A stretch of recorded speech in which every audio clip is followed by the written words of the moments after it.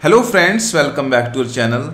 In this video, I am going to share a single digital design challenge. In fact, this is an easy design challenge. This problem statement was asked from one of our channel member Ram in one of his interview. Thanks Ram for sharing this problem statement and contributing in Technical Bytes.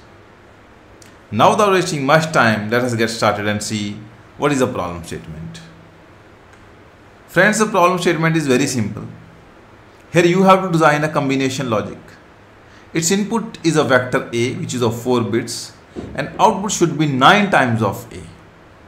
A is a 4 bits input signal, but the condition here is the design that you design should be the simplest digital logic to calculate 9 times of A. I know that there are multiple methods to calculate 9 into A, but we expect the simplest digital logic.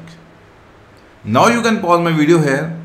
Try to think of its answer. If something comes to your mind, please write it down in the comment section. Friend, this problem statement is very simple. Its solution is also very easy. So I expect all of you to contribute in its solution. Otherwise, I will reveal its answer in the upcoming video. With this, I am going to end this episode.